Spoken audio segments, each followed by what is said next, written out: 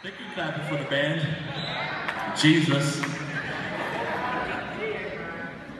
My prayer that the Legacy Conference will give each of us a deeper appreciation, a deeper love of our Savior, who died for our sins, was buried, and risen again.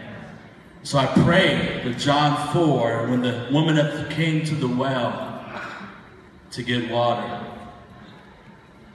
when she encountered Jesus, the living water, she left a changed person. The passage says she left the jar, went home and told everything about this man, Jesus. It would be a shame if you left here without seeing Jesus more clearly. I pray that the teachings from the workshops, the preaching of the word, the singing praises to Him would not just shake our minds and our thoughts, but would impact our hearts.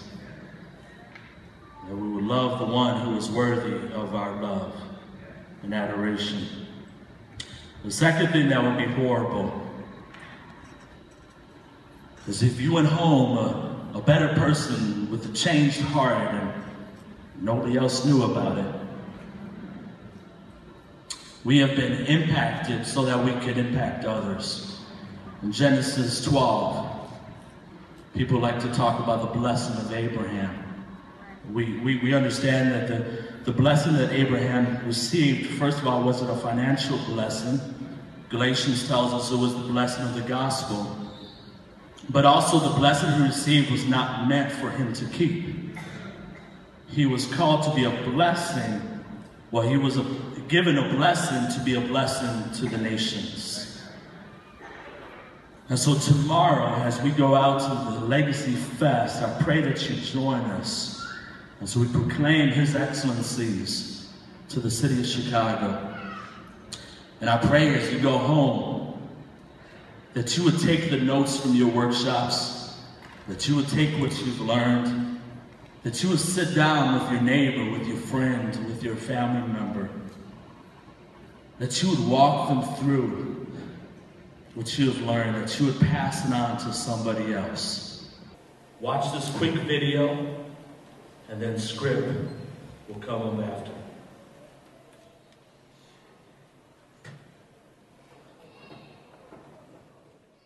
I got something to say, man. You dig? I mean, you cats been up here rapping, ain't said nothing about the real thing. You know what I mean?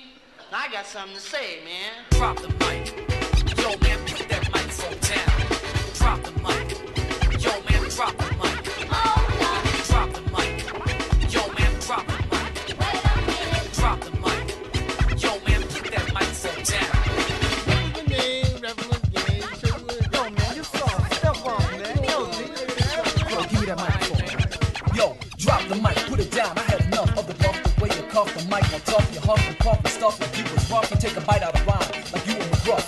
Listen, say no more. I have spoken. Set your rhymes in the cast because they're broken. You're joking, provoking suckers in the vicinity. I grip the mic for all for infinity. So please be quiet. I'm the boss. You're fired. You need to take a nap because your raps are tired. You boast the most. I provide a different angle. You hold the chorus mic and still get tangled. Your rhymes are used and abused like batter mouths. Silence, please. You hip hop chatterbox. Like a shoelace. We were around death every day. Funerals day after day after day after day. That week we had a funeral. Danny rapped in the funeral Tuesday, and by Saturday by the next Tuesday he was being buried. Years after his death, Danny's murder remains unsolved. He is buried in view of the academy he founded with his parents. He walked in love, and it was so hard because he never smoked a cigarette, he never held a gun.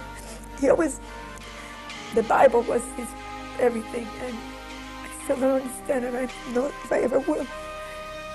All people tell me he's in heaven. I know if anybody's in heaven, it has to be him. But I miss him. I miss him so much. Well, you know you make me wanna kick my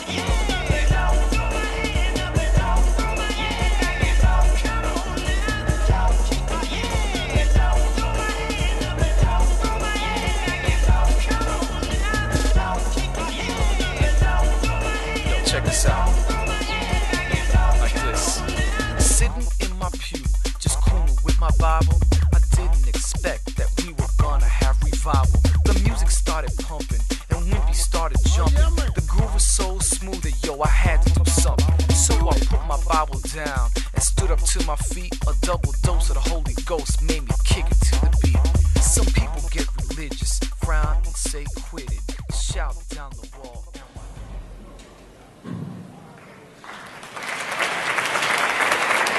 Yo, I remember when I was 4 years old, and it was my birthday party, and I had a Teenage Mutant Ninja Turtle sweater on. And on the boombox was D-Bpy. In the early 90s, I used to bump D-Bpy as a baby. And that was the type of music that was played in my home. And it's crazy that we're honoring D-Bpy tonight, who many of us may not know was one of the first Christian rap pioneers. In other words, back in his day, Christian rap wasn't even a thing. Wow. Isn't that crazy? Can someone say, wow? So D-Bpy was a young man who used his talents, and not only in his community, but it affected the world. And little did D-Bpy know, the Puerto Rican from Dallas, born in New York, that he would affect this Puerto Rican in Chicago. D-Bpy affected me even to this day and my music. And he was the type of rapper that when he met Toby Mac at the Dove Awards, Toby Mac was scared, shaking in his boots, because he thought D-Bpy was going to rip him up one. But guess what D-Bpy did at the Dove Awards? He asked Toby Mac for his autograph. That was the type of man D-Bpy was. And tonight we honor his legacy. After his second studio album, D-Bpy was shot and killed at a very young age. This is his second album. He was shot and killed. But what an amazing impact and legacy he left in his life and with those two albums. So we want to honor his legacy tonight by giving him the first annual Legacy Award. And receiving this award tonight is this wonderful family who I've had the pleasure of hanging out with. And so I want to invite them up to receive this Legacy Award. Can we put our hands together? Can we stand up to our feet and pay honor, pay homage?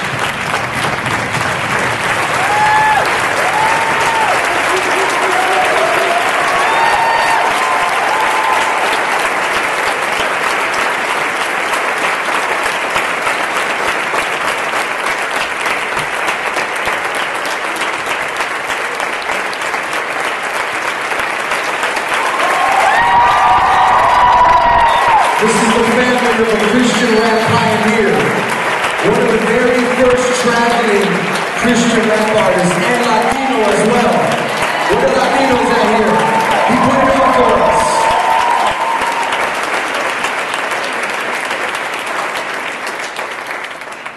Thank you all. I have a feeling this might be a little overwhelming, so I just want to put some thoughts down. First of all, watching this week, we dreamt of times like these, of days like this, where we didn't just have to jam out to a Sandy Patty while my mom was driving us to school. And, I listen to his music now, and that was made in 1990, you just heard. I've spent time with people that my brother would be friends with and hanging out with all this week. And I just thought, it's overwhelming, man, to see where raps come, spoken word, all these things.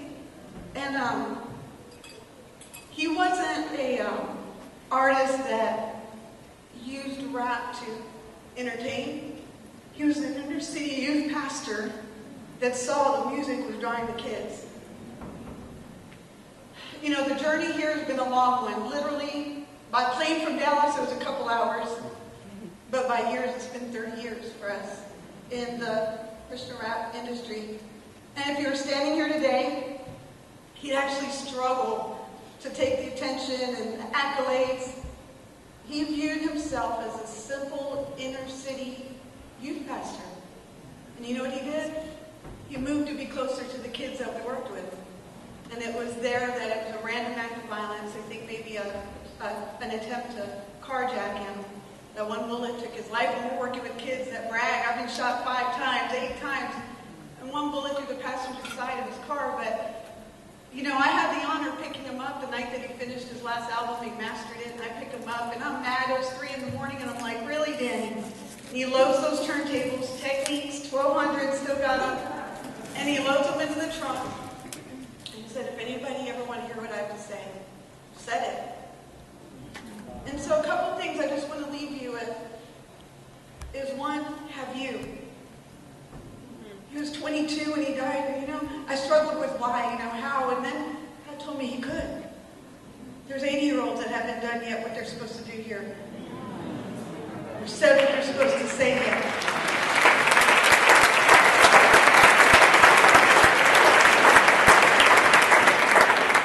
The second thing I would tell you is that crawling back from that place of darkness, because the world lost D-Boy, and I lost my nerdy brother Danny. And I just didn't think there was coming back from that. But I can tell you one thing for sure, it has stripped me of living for here. I don't live for here. I'm not disappointed because God don't owe me nothing. He did the thing. He doesn't owe me anything.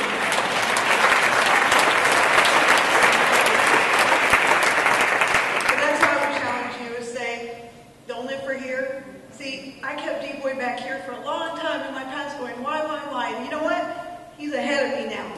He's up there, and so until I get to see him again, I figure I'm still around here for something, and I'm just going to keep doing that. So I'll ask you, and when you lay your heads down, when you do get back to your cities, say, what is it? What do I need to say, man? Dee did it in 22 years on whatever age. Leave your mark. Wow. Leave your mark. Amen. Thank you.